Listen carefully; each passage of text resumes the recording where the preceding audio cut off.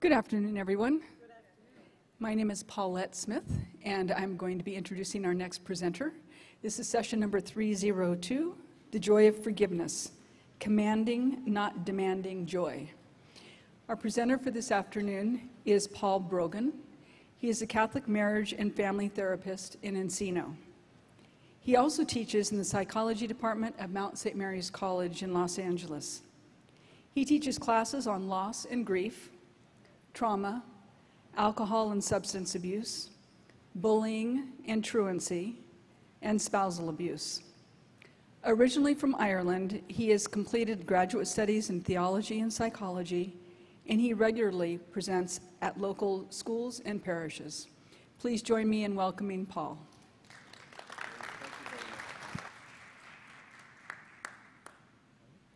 So good afternoon, everyone. And welcome to our presentation on forgiveness, and good to see you all here. It's that little bit harder after lunch to come, isn't it? So, but it's good that you're here. So for the next hour and a half, we'll be looking at forgiveness as what it is and what it's not. And we'll be focusing a lot on what happens to us when we hold on, when we choose not to forgive, and when we choose to forgive, how forgiveness is a choice. So as Paulette says, my name is Paul Brogan, and one of the focuses that I work on the most with people is trying to get over old traumas and old wounds. So we're going to jump straight into it, and we're going to look at how God has created us with a wonderful brain that can be used to set us free or can be used to imprison us even more. So we're going to jump right into looking at the brain. So I want you all just to close your fist like this. Like this. Now, just close it. Don't raise it at anyone. Just close it. Keep it to yourselves. So we close our fist. So we're going to look a little bit at the brain. So the closed fist symbolizes a brain in a sense. The front area out here is like the neocortex, frontal cortex area. That's like the university of our brain, where we have wonderful big ideas. Ideas of love, compassion, ideas regarding strategizing, future planning, great conversations, long-term thinking. In here in the center brain, we have more our reptilian brain, our limbic system. And in the middle of the limbic system, we have a few things that we're going to look at. We have our hippocampus, which is like a filing cabinet, which remembers all of the experiences that we've ever had. So the limbic system is much more primitive than the frontal cortex, neocortex unit, but inside of that there's another little thing called the amygdala. And you spell the amygdala by A-M-Y-G-D-A-L-A. So let's spell that together. A-M-Y-G-D-A-L-A. So let's pronounce it. It's the amygdala. And it's in which system? The limbic system, the primitive reptilian brain. So to give you an example as to what happens is that every piece of information that comes in through my eyes and ears, nose, mouth, and skin goes firstly into the primitive brain, into the limbic system, and then into the university, into the frontal cortex. So for example, if I'm hearing something that is wonderful and exciting, that is processed quickly, and I move into the frontal cortex. If the amygdala experiences something that is registering as a threat, all of a sudden, my sympathetic nervous system begins to be aroused. So I turn into a fight and flight machine, and I just want to leave the building. Let me give you an example. As you know, I'm from Ireland. I'm from Ireland. So we're going to imagine that I was attacked by a dog when I was 5. It didn't happen, but let's imagine. So I look outside and I see a dog. 27th of a second, that information is processed in through my brain, and the amygdala recognizes the dog, goes in through the limbic system, and all of a sudden, all of those experiences of attack are remembered. So what happens is, it's like the limbic system sort of lights up in a sense. It doesn't literally physically happen, but it's as if it lights up. It's like the university shuts down, and a big chemical transaction happens in my body. I start producing a lot of hormones that are going to protect me, to get me away from the dog. The big chemicals I start producing are epinephrine, norepinephrine, and cortisol. So we talk about cortisol, epinephrine, and norepinephrine. Let's pronounce those together. Epinephrine, norepinephrine, and cortisol. So epinephrine and norepinephrine, sometimes we see it as a type of adrenaline, and then cortisol is produced in the medulla of the adrenal gland. So what happens to me when I start producing epinephrine and norepinephrine? Well, I go into like a panic-like attack. One of them starts my heart to go faster. Then another one of those chemicals gets my veins to constrict. So basically what's happening is all of the blood starts moving around the body to make me into like Superman, to get me away from the dog. So all of a sudden, blood goes from sort of the inner organs and from my brain into my fight muscles or my flight muscles. So oxygenated blood is rushing through my body to get me to run a mile from the dog or to attack the dog. Does that make sense? Yes, it does. That we call sympathetic arousal. Sympathetic arousal, fight or flight. So what do we call that? Sympathetic arousal. What are the hormones? Epinephrine, norepinephrine, and cortisol. So they're the three big hormones that are flooding through my body, and that's happening in less than a second. In fact, sometimes we say 27th of a second.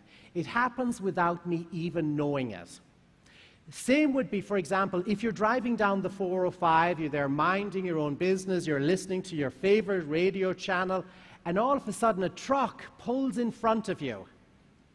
In 2 seconds, you've already moved 2 or 3 lanes over before you actually say, what in God's name was that? Do you know how you move before you think? Or you're outside in the garden and a bird flies right by you, you move, then you think. So you act before you actually reflect on what's happening. So let's get back to the brain again. So I see the dog. Once again, it goes in, all the information is processed in through my brain. The limbic system lights up, the amygdala is inflamed, and all of a sudden I'm in that fight or flight mode. So 27th of a second, I'm locked and loaded, and I just want to get out of there. So what are some of the symptoms of a panic attack? What happens to our bodies when we get anxious? What are some of the symptoms you're aware of? Your breathing, does it slow down or speed up? It goes much faster. Well done. What else happens? What's that? You start sweating, absolutely. The body's trying to discharge all of these chemicals that you're carrying, so you start sweating. What else happens? You get frightened, absolutely. So there's a sense of fear. What else happens when you're in a panic attack? Your stomach constricts, absolutely. The body is trying to eliminate everything you're carrying in your stomach to lighten the load so that you can run from the dog. Very good way to put it. So it's trying to lighten the load. In the same way, if you're carrying a purse and a bag and someone starts running after you, what do you do with the purse and a shopping bag? You drop them. Internally, you're doing the same as well too. So the stomach constricts. For 2 reasons is that suddenly now all of these intestines are much more constricted because of the epinephrine and norepinephrine, and also the body has sensed a threat and wants to lighten the load. What else happens? So we've talked about the stomach, we've talked about our breathing. What happens with my teeth? Yeah, teeth start clenching, so tighten jaws. Throat, does it widen or does it constrict? Constricts, absolutely. What happens to my voice? Does it go up or does it go down? It goes up, absolutely, because now all of a sudden my throat is constricted and my tone increases. What else happens in a panic attack? Your heart rate is going, you're wanting to run more, you're wanting to get out of there much, much faster. So all of a sudden you're into this locked and loaded, you're sort of locked and loaded and get ready to run from the dog. What happens to your pupils? Pupils as in eyes. I know we're all in education here, but not pupils as in people you're teaching, but what happens to your pupils? Dilate, absolutely, absolutely. And are you aware of everyone around you, or are you aware just of the threat? Just of the threat. So you're locked and loaded with your eyes locked in, and then you're ready to go, and God help anyone in your way. So we're beautifully designed by that to constantly protect ourselves so that we keep our bodies safe and sacred. So any sort of threat, we're designed to get out of there, like get out of the fire, get away from something so that we're going to be looked after. So we call that sympathetic arousal. That's the sympathetic nervous system. So I see the dog. So let's go back again here. So I see the dog. Suddenly, the limbic system is running the brain. It's like the university is shut down, and I'm in the primitive part of the brain. It's like a bad alley in a bad part of town. So that's suddenly running everything for me. The university is shut down. I don't have any of those loftier thoughts of love and justice and fairness and kindness. I'm not into planning my future, thinking of people around me. I just want to get out of there.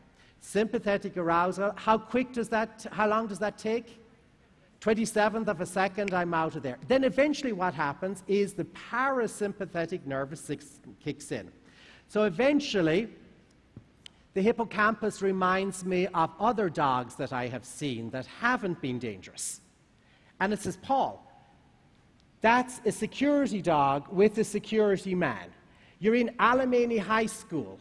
You're fine. That was 40 years ago in your native Ireland. You will be fine, relax. And then my body starts to relax. So what happens to my breathing is slows down. What happens to my dilated pupils? They relax. My throat loosens up. My voice lowers. And I go back into that relaxed state. Now, 27th of a second for the sympathetic nervous system. For the parasympathetic nervous system, depending on the threat or on how many dogs that have bitten me, it might take me 1 second, 5 seconds, 10 seconds. So let's say if I've been bitten by 10 dogs, it might take me 10 seconds. 20 dogs, 20 seconds, so to speak. Just using that as an example. So in other words, the more experiences or traumas I have had, the more stuff that's in that filing cabinet, the more that sense of being victimized is relevant to me, the longer it's going to take me to calm down. Does that make sense? Yeah. So, for example, if I'm standing beside someone who's never been bitten by a dog, and I've been bitten by 20 dogs, that person may not understand me. They may not know what I'm going through, because I'm suddenly locked and loaded and I'm out of there. So basically, what happens is we see the threat, we're beautifully designed to get out of there, but in the meanwhile, we're feeling very disconnected, very uninvolved, and very frightened. Only it is when the parasympathetic nervous system kicks in that we begin to relax and get back to the place of safety. So let's move into another part of the brain, which is called the orbital frontal cortex, right over your eyelids. So it's right there. It starts growing when we hit puberty and grows till about age 25. So it starts when? Puberty grows to about age 25.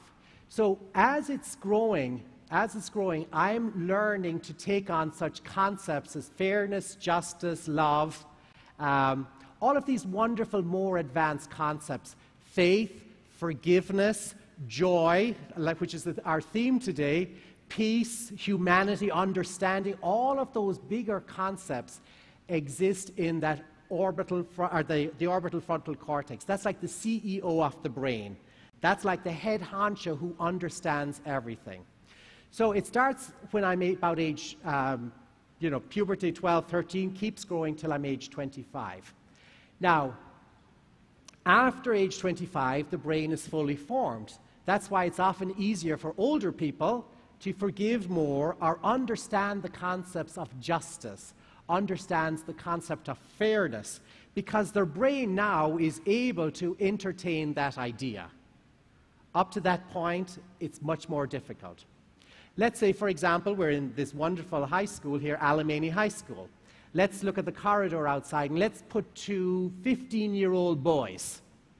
They're walking down the corridor, and they bump into each other, just like that. Big bump into each other. Two 15-year-old boys. What are these two boys likely to say to each other? I know you can't say it, absolutely, and we're being recorded, so no bad words. But what are they likely to say? Get out of my way. Hey, man. What were you thinking? What's wrong with you? Absolutely. All right. So in other words, it's personal. You know, they're not thinking in an advanced manner. It's personal. Up till age 25, everything is personal. You're doing that to me. Up to age 25. Let's put two faculty members from Alemany, let's say even from the religion department. Two religion teachers bump into each other. Let's say they're in the 30s, 40s, or 50s. They bump into each other. So bump, same type of bump. What are the teachers likely to say? Sorry. Excuse me, I'm sorry. What else might they say? Pardon me. I didn't see you. It's my fault. Absolutely. Now, that's not just because they're in the religion department. That's just because they're older, and it is also not personal. So after up to age 25, it's personal. You're doing that to me. After age 25, it's more, you just bumped into someone. It happened to be me, but it's not personal. That's why insurance companies keep the rates very, very high until about age 25. They know well that you have two 21-year-olds on the 405, one cuts one off. What is the other likely to do? Do the same thing. Run after them.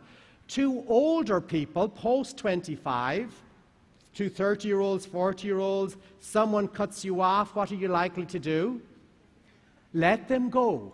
Absolutely, absolutely. So you tend to let them go and pull away from them. That's why rates drop when we are over 25. The insurance company tracks brain development. So let's get back into that again. So we have the brain, we have the limbic system, we have the neocortex, frontal cortex region, the university, which relates to this part out here. We talked about the orbital frontal cortex over the left eyelids, which starts around age 12 and grows to age 25. So a concept such as forgiveness exists only in the orbital frontal cortex. It does not exist in the limbic system. In the limbic system, everything is a threat. So forgiveness becomes a choice. Forgiveness becomes a choice to take the experience I've had and process it differently. So let's say, for example, let's say this is a microphone. Let's say this is a microphone, but it actually is a microphone. So let's say it's my microphone and someone, what's your first name? Jessie. And Jessie steals the microphone. So I love this microphone. My grandmother gave it to me for my 40th birthday, let's say, and it's very personal to me. And in comes Jessie and steals my microphone. So I'm not feeling good about that happening. So before that, Jessie and I were friends. We were like that. We were equal. So then Jessie steals my microphone, so now I'm feeling like a victim. And my feeling is anger. Anger is the pure feeling of a victim. If I feel something has been done to me and I'm victimized, my emotion is usually that of anger. So Jessie wants the microphone, but I want two things. What do I want? I want the microphone and I want to punish Jessie. Jessie wants one thing. You want the mic. But I now, as the victim, I want two things. I want the microphone back, and I want to punish Jessie. So let's say, and your first name? Emanuela. So let's say this is my chair. Emanuela wants the chair. So Emanuela and I are equal. Now she comes in and takes my chair. So now I'm seeing myself as the victim. So Emanuela just wants the chair. It's beautiful. It's beautiful plastic. Who wouldn't want a fine-looking chair like this? So she wants the chair. Now, I want two things. Once again, I want the chair, and number two, I want to punish Emmanuel for taking it. So that's where I go into the area of anger. So we're going to talk a little bit about anger right now. So let's say I'm angry at Jessie. What's happening to me now as I've perceived her as a threat? What's happening? What hormones am I producing? Epinephrine, cortisol, and norepinephrine. Think of epinephrine and her sister Nora. Epinephrine and norepinephrine and cortisol. So now that I'm angry, what else is happening to me? My chest is tightening, pupils dilating. What else is happening? Blood pressure is going through the roof. What else is happening? My breathing is changing. I'm speeding up. What else is going on? My voice is getting higher. What about my teeth? Clenching, absolutely. What's happening to my skin? Sweating, absolutely. So I'm now angry, so there's a physiological change that's happening. So my body is now flooded with cortisol. I'm mad.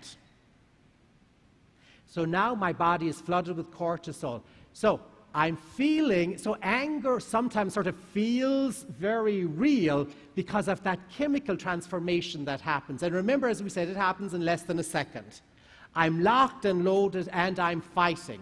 So suddenly all of these hormones are racing through my body and I don't know what's going on. But am I more, so Jessie just wants the microphone, am I more dangerous than she is or what? Absolutely. Because I'm now angry and I'm perceiving myself as a victim, I'm now more dangerous than she is. So anger is the pure emotion of a victim, and if I'm feeling victimized, I'm the one that needs to be watched. She just wants one thing, the mic. I want two things, the mic plus punishment plus revenge. Now, as I'm feeling angry, I'm flooded with all of these hormones, and even if I get the mic back, all of these hormones linger in the body. We think on average for about 4 hours. For about 4 hours, they're still in the system. So they've run through the bloodstream, so they're still lingering there. So I'm not setting myself up for success. One of the problems with cortisol is that it's a very dangerous drug. It calcifies in the intestine. You know, it's very, very dangerous for us to have high levels of cortisol.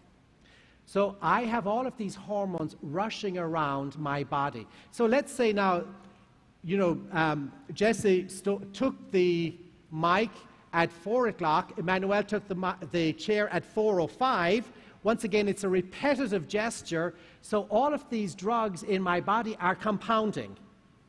Does that make sense? Yes. So event after event after event is I'm getting locked and loaded and I'm getting pumped up. And these things are lingering and lingering and lingering, calcifying my intestines, shortening my lifespan essentially. Shortening my lifespan. But that's because I've told myself the story that I'm angry, she's done that to me, and I'm choosing to not forgive her. I'm saying it's wrong, I want it back, and I will get it back. So I'm setting myself up for failure and for a shorter life. Cortisol is so dangerous for us. It's that stress hormone that sends us to an early grave. So I have to make a choice then. I have to choose to hold on to it, hold on to the anger, or to make a choice to let it go. Now, the danger with holding on to anger is that my feelings get me to say things over and over again. That I am a victim, or you stole from me, or you are bad, or poor me. So as I start expressing that feeling over and over again, or that statement to myself that I am a victim, I start creating these new neural pathways in my brain. And I start traveling up and down these neural pathways over and over again by seeing myself as a victim, so that even if I'm forgiven, or even if I get the mic back, I still feel victimized. Does that make sense? So in other words, when we have a thought in our brain, it's like we create a groove or a grain in the brain. It's like we call them neural pathways. So as we travel up and down that same thought over and over again, it's like the groove just deepens.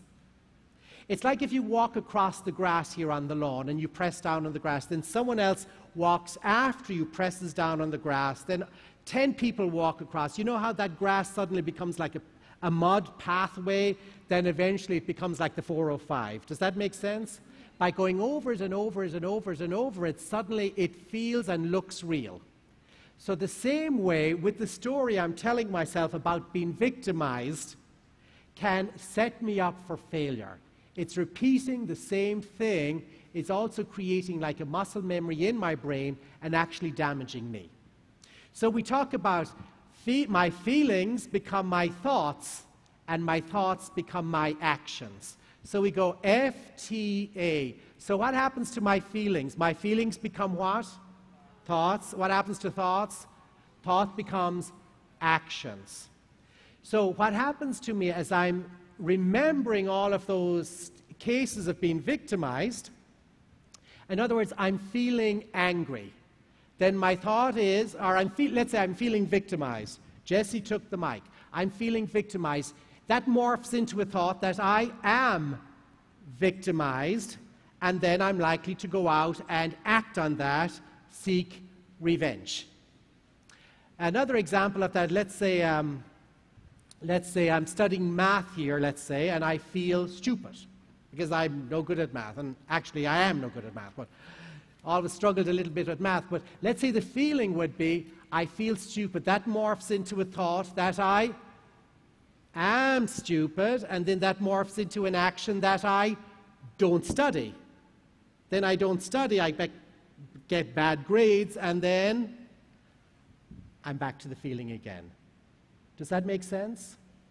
So if I'm allowing myself have these feelings of anger and rage and hold on and not forgive or not let go, I'm actually setting myself up for danger. So what happens to my feelings? My feelings become thoughts, and thoughts become actions. And the actions usually reinforce that feeling over and over again. So I'm creating, like we call it, a trauma-laden narrative for myself, a trauma-laden story. You stole my chair, you stole my mic, I have a bad life, everybody's out to get me. So I create a trauma-laden story. Now, what happens then with my trauma-laden story? Are you still all on board? You getting this? Let's take that story. Okay, so I came to Alamany, someone stole my chair, and someone stole my mic. What happens to that story is I'm telling it over and over again. As we said, with muscle memory, repetition is the mother of learning. So as I'm hearing it over and over again, I'm beginning to relive it. And then we come up with the concept. So then let's say, in a month or two, I'm telling that to other people as well. And in a year from now, I'm telling the same story. What happens is that every time I tell the story, the amygdala inflames and acts as if it's happening right now. It's like time travel. Remember, I saw the dog outside. I'd been bitten 40 years ago, and all of a sudden, I'm back in my native Ireland, being bitten by a dog. So all of those hormones once again start coursing through my body. And those hormones are epinephrine and cortisol. So that's where we get the idea of resentment, resentare. I'm resenting something. As I'm resenting something that happened to me 40 years ago, my primitive brain believes that it's happening all over again and produces the hormones accordingly. So I might be sitting here in Alamany on the 20th of September. Is it 20th? 20th, yeah, 20th of September. And I might have been bitten by a dog 40 years ago, but it's like as this is happening all over again. The same old neural pathways are lighting up. Same chemicals are going on all over again. So that's where the word resentment comes from. I'm re-feeling it.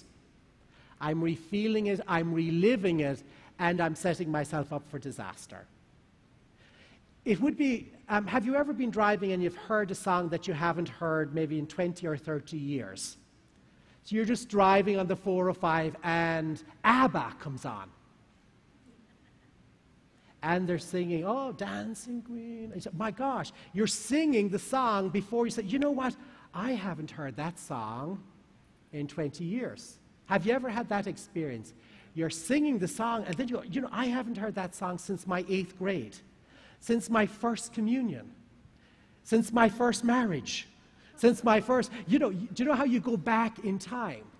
So you're singing the song, and you remember it word for word before you actually then realize that you've done like time travel.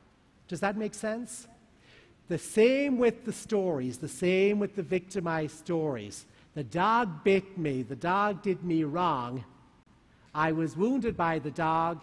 It's happening all over again as I remember it, because it's a response from the primitive brain. So, what do we do then? Well, we have to watch what we're doing with our stories. We have to watch how trauma-laden our stories are. And sometimes we've had horrible things happen to us. Sometimes horrible things have happened to us, but the danger is if we don't change the way we see them or understand them, we will relive them all over again. Now, to give you a good example, I had my own experience. When I was back in Ireland, I took a degree in history. And Ireland has, we have a long history. Lots of invasions, Vikings, Normans, English, and all of that sort of stuff.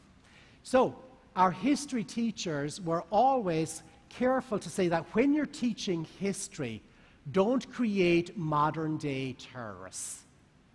When you're talking about wars and invasions and all of that, understand that the brain of the children that you're teaching to may not be able to figure out, hang on, that happened 500 years ago, that happened 400 years ago.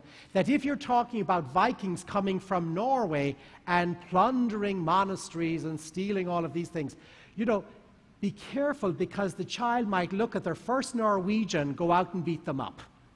Does that make sense? So in other words, as history teachers, that was part of the dance. How do you share and talk about what happened historically and not inflame your listeners? How do you talk about invasions and all of that, especially back in Ireland when I was studying in the 80s, lots of struggles with terrorism and all of that. So it was like, how do you not create a new wave amongst our younger people of young terrorists who are reacting to something that happened 300 or 400 years ago? So just as much then as history teachers have to watch how they teach, so too I have to watch how I share. Number one, with myself, and number two, with those around me. Does that make sense? Because I might be comfortable with the story, but I don't know what the story is doing for them. I don't know what it's doing for the listener. Now, we're going to look at this wonderful thing called Karpman's triangle. Karpman's triangle. Steve Karpman, K-A-R-P-M-A-N. Let's spell that. K-A-R-P-M-A-N. Karpman's triangle. So, in Steve Karpman's triangle, when someone presents themselves as a victim, suddenly two other characters get involved. One is the rescuer, and one is the aggressor. So, for example, if I go and tell you, I say, you know, I went to Alimony this morning with my favorite mic that I got from my grandmother on my 40th birthday last year. I wish. So I'm telling you this wonderful story, and then I'm saying, Jessie came in and she stole that.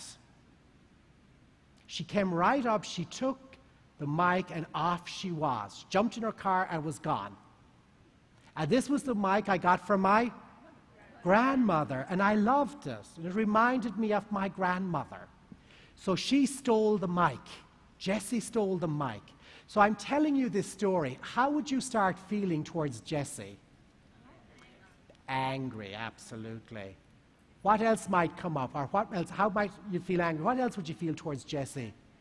Disgusted, suspicious. You would resent her? Absolutely.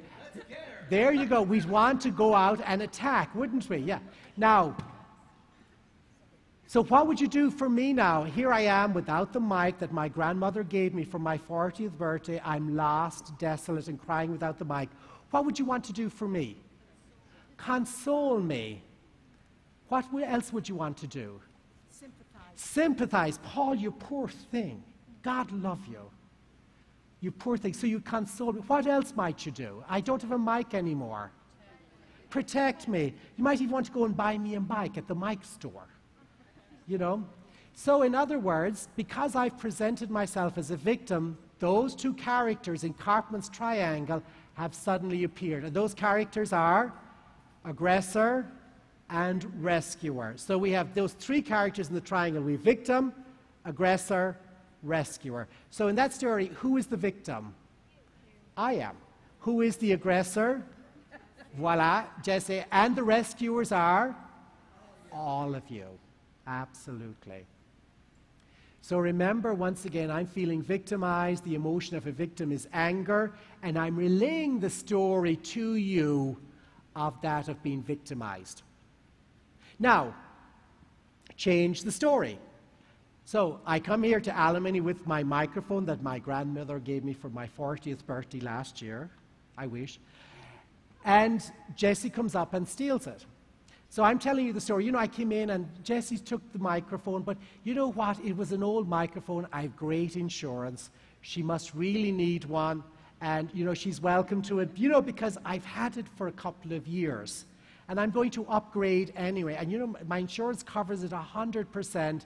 So tomorrow I'm going to go to the mic store myself and buy the latest microphone with all the latest bells and whistles. So it actually was a blessing in disguise. And I'm off to the microphone, at the mic store, and I invite you to come along. Okay. Now, in that story, do we have the triangle? No. Am I a victim in that story?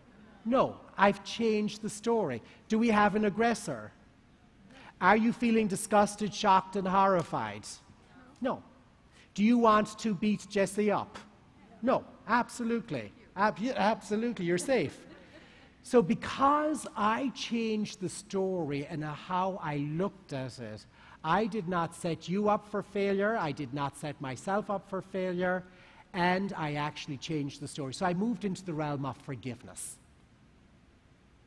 So forgiveness many times is choosing not to go there. It is a choice in how I tell the story. Do I tell it as a victim, or do I tell it as a victor? Do I tell it as, you know, do I talk about the wound, or do I talk about my wisdom? The wisdom of saying, I have good insurance, let me get another one, and you know, I'm going to be fine. So we talk about the call to forgiveness is to move from wounds to wisdom. Moving from wounds to wisdom. We acknowledge the wounds, absolutely. I didn't say it didn't happen. But I chose it in such a way that I would live, and Jesse would live, and that I wouldn't be putting this on you. And whose choice was it? My choice. I had no choice over the microphone being handled, or being taken, but I had a choice over how I presented it to you. Because I will pull you all in on the story. And that's many times what happens is that we can, in relaying our story, suddenly put those we love in this very difficult position of having to rescue us. And then the anger goes all over the place. Then suddenly the whole village is in an uproar. And everybody who's ever had a microphone stolen is suddenly involved. They're identifying themselves. Everybody who's ever had anything stolen from them is now already feeling victimized once again because they're remembering all their own events. Does that make sense? It's the same way as you go to a funeral, you're remembering every funeral you've been at. You go to a wedding, you're remembering every wedding you've been at. So in the same way, I have the choice. Do I bring everybody in, or do I set you all free? Now, we have to look at the benefits of not seeking forgiveness. So let's say you're all so sad for me. You're saying, Paul, come on, we'll buy you coffee, we'll buy you a microphone, come here and talk to us. I might like that. You're all buying me coffee, reaching out to me. That might be good. And the danger is I might be getting, we call it a secondary gain from that story. So I'm feeling victimized, but everyone's buying me coffee. I lost a mic, but I gained sympathy, consolation. You're writing me cards. You're taking up a collection for a microphone. So I'll have to be honest with myself that if I'm keeping that story alive, there might be a secondary gain for me. There might be a secondary benefit to the story. And that's why we always have to watch our stories. That many times we might be feeling victimized, we don't want to forgive. There must be something better for me. It must be paying off. So I have to ask myself, how am I benefiting by not seeking forgiveness? Because if I'm not seeking forgiveness, there obviously is a benefit. What am I winning? How am I winning by not letting go of the story? Because who wants to have that feeling over and over and over again? Who needs that cortisol? Who needs that epinephrine and that norepinephrine? It's destructive. It gets us nowhere. So basically, as we see, I had option 1, option 2. I had the option to create the triangle or not create the triangle. I had the option to be wounded or the option to be wise. I had the option to move on or the option to get stuck. Now, when we're talking about victims here, once again, we're not talking about victims of crime or war victims or where people, had no control over the situation, So we're not talking about victims of sexual abuse, victims of violence, natural disasters. We're talking about the typical interaction in our daily lives. Does that make sense? So we're talking about victimization in that sense, just as a point of reference there. So how do I change the story? Well, number one, I go back and I have to realize that there is a benefit in it for me when I change the story. And there's many, many ways of doing that. I, in a sense, rewrite history. I go back to the wound, I acknowledge it, the mic was stolen, I bow to it, but I'm not bound by it. I said, yes, it did happen. Yes, it was bad. It was my favorite mic given to me by my grandmother from my native on my 40th birthday. I acknowledge it, but I'm not bound by it. And there's some wonderful techniques to help us get over that. So, for example, I would acknowledge Jesse stole my microphone, and I would bridge it into success. Like, I would say, Jesse stole my microphone, but luckily, I had insurance. Jesse stole my microphone, but luckily, I was tired of it anyway. The dog bit me, but luckily, I've learned to stay away from stray dogs.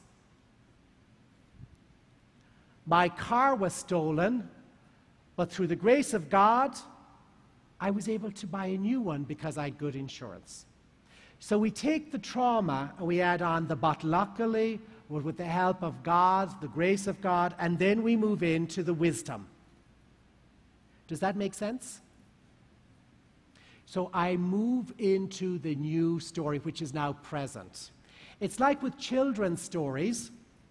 You know, what is always at the end of a child's story? Cinderella. They all lived happily ever after. We'll all see a trauma, but then something wonderful happens. I mean, could you imagine with children's story, like if Cinderella, if the clock just went 12 and that was the end, you know, she never dropped her slipper, you know? So she went to the ball, Prince saw her, that was it. She was too late. I mean, we wouldn't tell that story to kids, would we? Because they'd go to bed very upset. You know, or Snow White ate the poison apple. Could you imagine if the prince didn't come by and saved her? You know, the kids would go to bed traumatized about someone died after eating an apple. How horrible. That wouldn't have become a story we'd tell kids. There's always that happily ever after. So we acknowledge something bad that happened, but we change the ending. We see that in our Psalms. You know, Psalms are great places to go. We have 150 Psalms. We'll see that in some of the Psalms is, God, you have abandoned me. My life is horrible.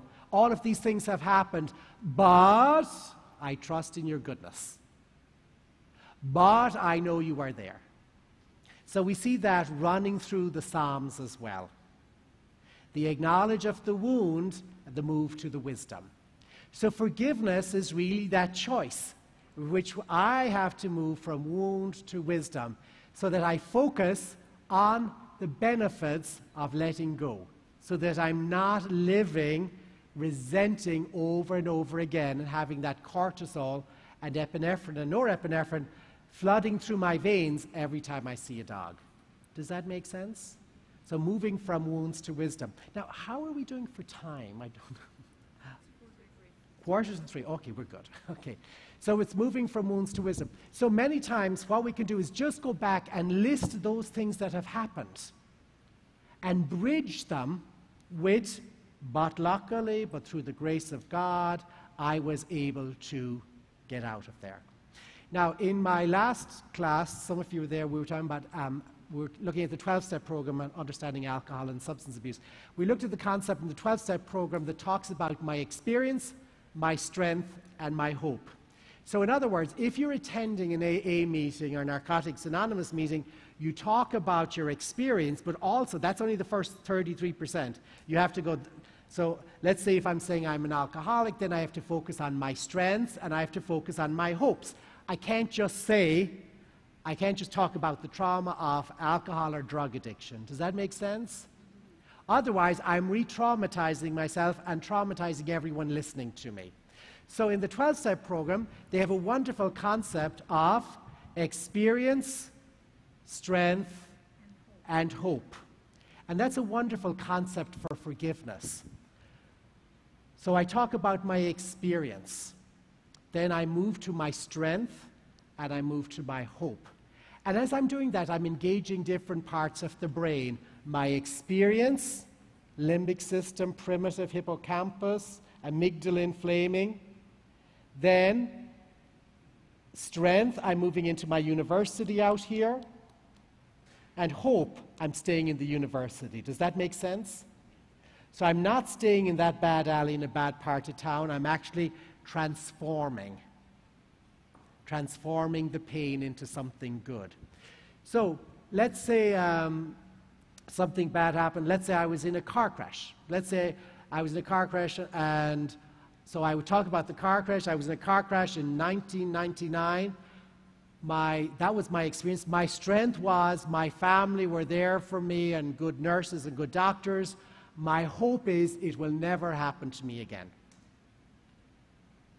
Once I move into those two components, I am more likely to constantly forgive people. I'm more likely to constantly stay in the present. If I'm staying in the past, I'm reliving it as if it is the present, but I'm also setting myself up for failure. So what are those three things? Experience, strength, and hope. Experience, strength, and hope. So it is a choice. So I have to go back and constantly say, I don't want to go there. I can't afford to not forgive. So, getting back to forgiveness again, and these are things we already know. That let's say Jesse stole the mic. Now, my desire for forgiveness doesn't mean I'm going to forget that Jesse stole the mic, correct? It doesn't mean that Jesse feels bad about stealing the mic or is going to seek forgiveness, it doesn't mean that she feels anything about the mic. My desire for forgiveness is basically my desire to not slowly send myself to an early grave. I can't afford that sympathetic arousal. I can't afford to be constantly angry.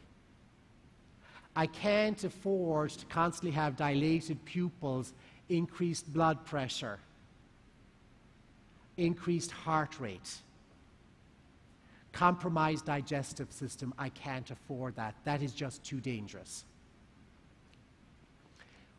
What happens when I have that sympathetic arousal is 3 big systems in the body are compromised. The first one is my digestive system. Second one is the reproductive system. Third one is the immune system. Digestive, reproductive, and immune system. Basically what's happening, as we said, blood moves from those areas into the fight or flight muscles. So many times we see people presenting with problems such as maybe obesity. They can't digest properly. Their metabolism is compromised because they're constantly in that aroused state. The body isn't able to break down and process the food just because they're in that state of constant arousal. And it's very dangerous, for example, reproduction-wise, if a woman is pregnant and carrying a child. Very, very dangerous. The immune system is compromised. I'm likely to catch any flu that's out there or any infection that's out there just because I'm now so hypervigilant and hyper-aroused. In fact, many people say about 9/11 that more people died of compromised immune systems in reaction to 9/11 than were actually killed in the Twin Towers. That constant fear of being attacked again. That constant fear of something bad coming to pass. Waiting and watching for another assault. Hypervigilance is really very dangerous for us.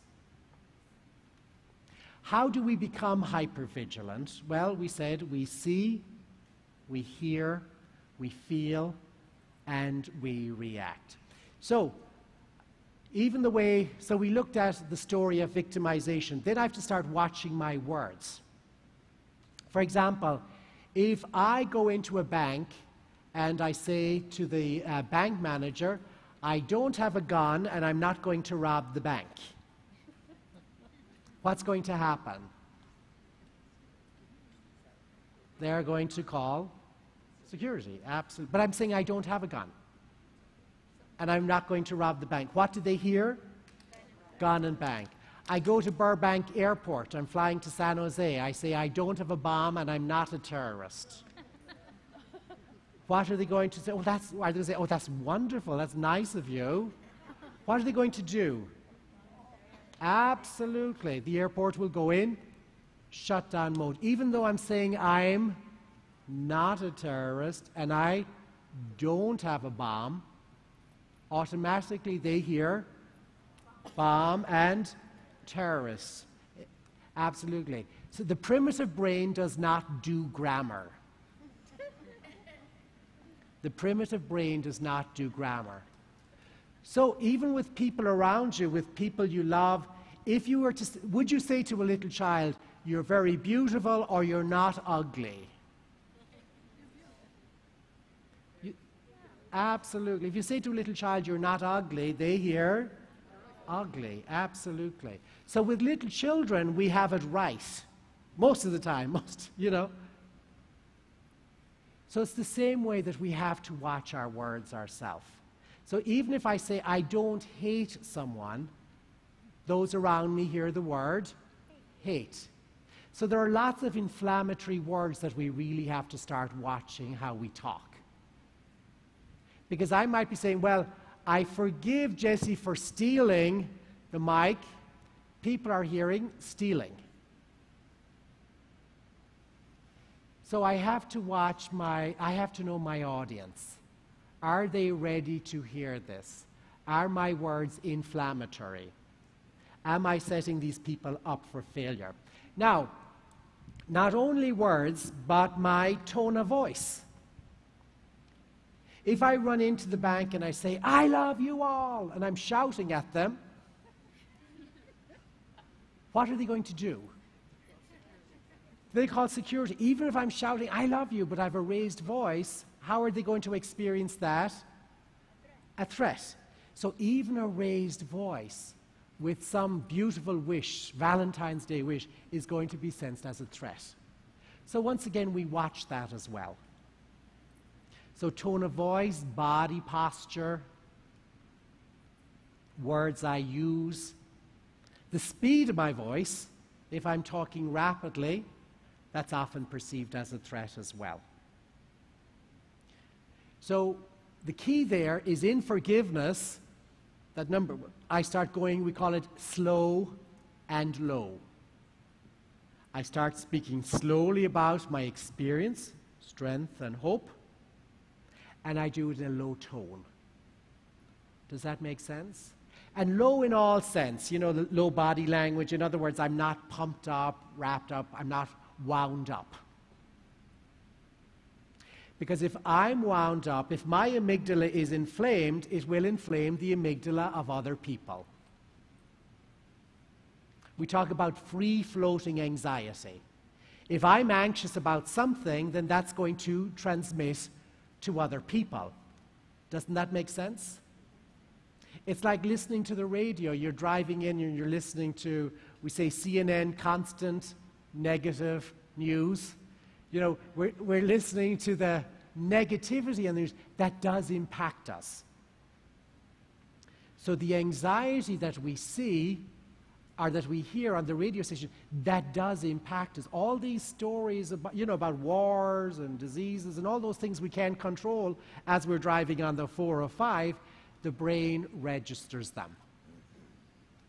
So we do have that chemical reaction even though there's nothing we can do about them. So sometimes even in forgiveness, that's why we turn off a lot of those CNNs, constant negative news. And CNN could be a person.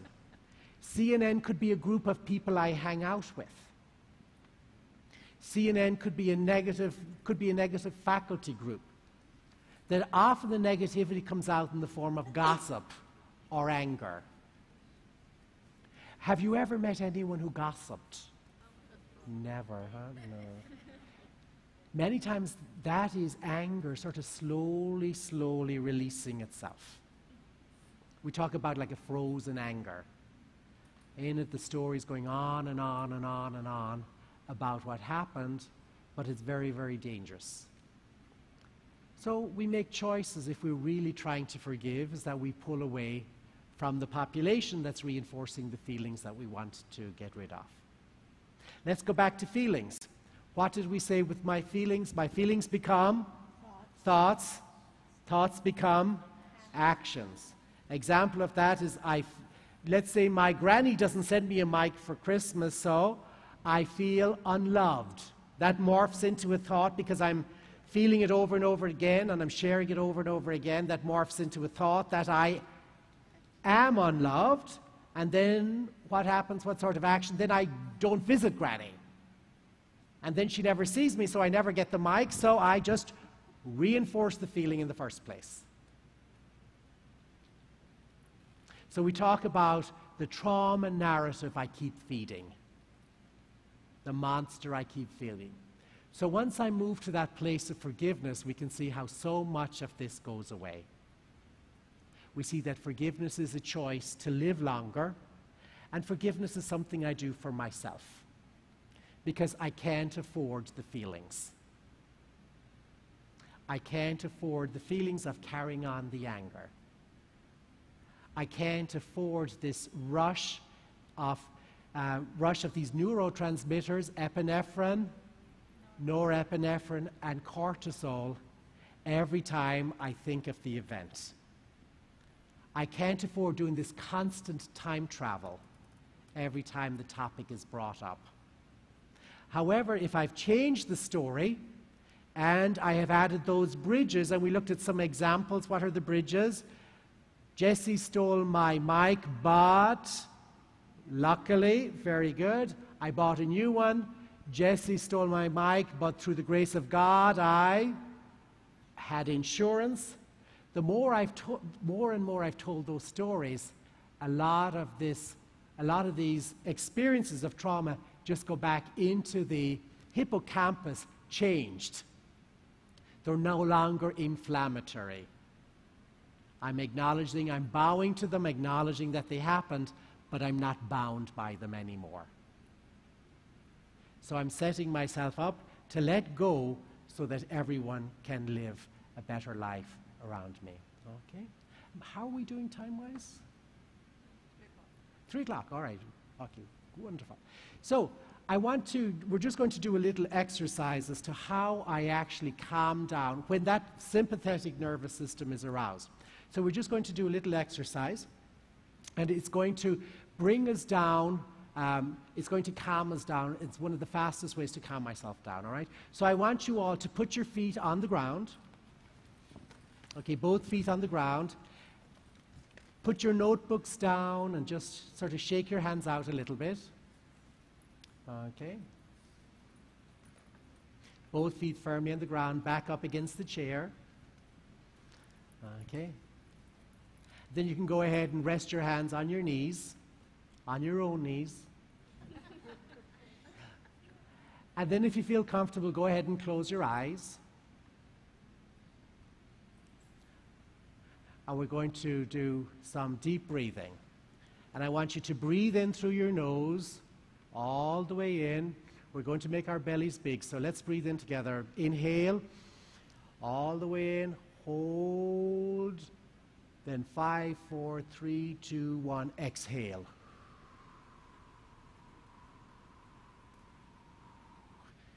Then we're going to breathe again, all the way in through our nose, all the way in, making our bellies big. 6, 5, 4, 3, 2, 1, exhale.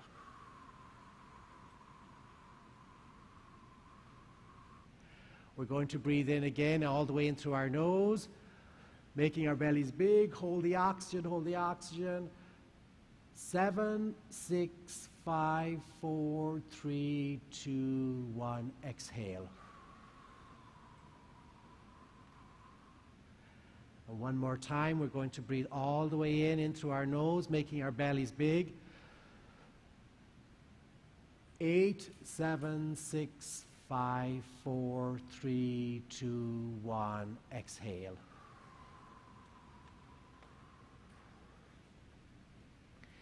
And now with your eyes still closed, I want you to become aware of your feet in your shoes, and just tighten your feet and relax them. So just tighten them or squeeze your feet and relax. And we're going to move up to the calves of your legs. We're going to tighten, tighten, tighten, and relax. And then we're going to move up to our thighs. We're going to tighten, tighten, tighten, and relax. We're going to move up into our stomach. We're going to pull our stomachs in, all the way in, tighten, tighten, tighten, and relax. Then we're going to move up to our neck. We're going to tighten our neck, tighten it up, tighten, tighten, and relax. Then we're going to move down our elbows all the way down to the tips of our fingers, and we're going to make a fist and tighten our hands, tighten, tighten, tighten, tighten, and relax. And then we're going to move all the way up through our elbows and shoulders. And now we're going to go back up to our neck again, tighten it up, up, up, up, up, up, and relax. And then we're going to move up to our facial muscles. We're going to tighten. Don't worry, no one can see you. Tighten, tighten, tighten, tighten, and relax. And then we're going to take a deep breath in, all the way in through our nose, making our bellies big. Hold. 6, 5, 4, 3, 2, 1. Exhale. We're going to do it again. In through our nose, making our bellies big. Hold. 7, 6, 5, 4, 3, 2, 1. Exhale. And one more time, we're going to breathe in, all the way in through our nose, making our bellies big. 8, 7, 6, 5, 4, 3, 2, 1, relax. And now go ahead and open your eyes. And just sort of shake yourself out a little bit. And how do you feel? Relaxed, absolutely. Now, what we've done there is we've done two things. Well, we've done a few things, but the two big things is we've done deep breathing. The fastest way to trigger in the parasympathetic, remember we said which is the calming system, is by deep breathing. Deep breathing is my way to tell the brain that even though I imagined a threat, the threat is not actually real. Even though I perceived a threat, I am safe. So when I start deep breathing, I'm sending signals to my brain that I'm actually safe and that all is well. Does that make sense? So I start with the deep breathing, and I slow down my body. The important thing is I exhale slowly, not quickly. Because if I exhale quickly, I could be sending a trigger to my brain that things are not well. We also then moved on to what we call progressive muscle relaxation. Progressive muscle relaxation. So it's progressive, it's about the muscles, and the goal is relaxation. Remember we said when we have sympathetic arousal, blood goes from the small muscles into the big muscles, the fight muscles or the flight muscles, to get me up to run or attack. So in other words, when we're fired up, the extremities of our body, the blood has gone from there. So by having that progressive muscle relaxation, in a sense, we're rebalancing the body again. Does that make sense? So we're bringing the blood back all over the body again. So it's a very good tool anytime I'm feeling angry, anytime I'm feeling upset, or I don't want to forgive, to just take myself out and start something like that. I may not be able to do deep breathing, maybe I'm in the workplace or there's people looking at me, but I can certainly do the progressive muscle relaxation, if not alone, just with my feet. That alone will start me thinking differently. That alone will slow down my heart rate, slow down my breathing, and then get me into that more advanced part of the brain, the neocortex, the frontal cortex region, which is the university of my brain. Because in there is my capacity to understand and therefore my capacity to forgive. When I'm not forgiving, it's like the limbic system is shut down and is running the university. When I'm forgiving, all of a sudden, the university is open because now I'm looking at options. I'm weighing things up. I'm feeling better about myself. So if I'm focusing on Jesse has stole the mic, my brain is like a closed fist. Once I start forgiving, I'm saying, well, hang on, it was an old mic. Hang on, I have insurance. Hang on, it was time to buy a new one. So I'm actively using my skills to reason, to plan, and also allowing myself think of another way of handling it. So we're moving from sort of that closed heart into that more open mind. We talk about moving from paranoia, that fear that is going to happen again, into metanoia, that desire to change. Metanoia, that change of heart. Well, listen, we'll start to bring our time to a close for today. We're going to just do a quick review of everything we have learned. So, limbic system, which one is it? The primitive or advanced? It's the primitive. The advanced is the neocortex, the frontal cortex region, which is out here. How do you spell amygdala? Y-G-D-A-L-A. The amygdala triggers the sympathetic nervous system. So when that's triggered, do I have an ability to forgive people? Absolutely not. So I have to get myself into that parasympathetic nervous system that's going to restore me into being able to reason. So what happens in the body when I start forgiving someone? What starts happening to my blood pressure? It goes down. What else happens? Heart rate decreases. Breathing decreases. The muscles relax. So I have that physical transformation. We looked at thoughts. What's the danger of some of my thoughts? That my thoughts turn into actions. We go back a little bit, we start with my feelings. My feelings can morph into thoughts, and thoughts then become actions, and the danger is the actions reinforce. So as we were looking at forgiveness once again, we focused on the benefits of forgiveness to everyone around me, and that involves me telling the story. So what did we say with the past? Am I bound by it, or do I bow to it?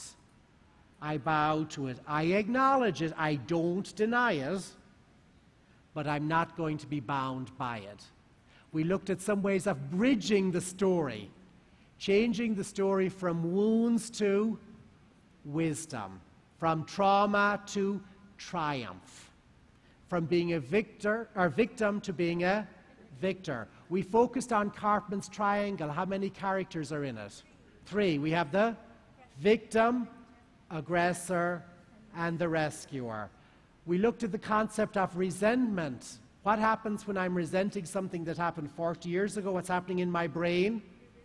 I'm reliving it. The same thing, same chemical, same neural pathway. It's happening all over again. I'm feeling it before I remember it actually happened. In the same way as you hear an ABBA song, you're singing it before you realize, well, I haven't heard that for 20 or 30 years.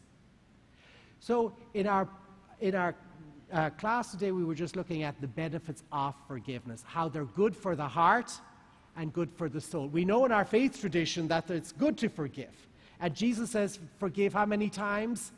77 times 7. In other words, have life, live life, forgive over and over and over again. We forgive so that we may live. Forgiveness is about me not wanting to go to an early grave, not wanting to die young, but wanting to be able to live the life that God wants me to. St. Irenaeus said, the glory of God is humankind fully alive. That God is glorified when we're fully alive. So when we are forgiving, we are living. So choosing to let go means that God's got it. All right? Well, listen, we'll bring our time to a close today, and very happy to have been available to you, and I hope you found our talk helpful today. So thank you all very much. Thank you.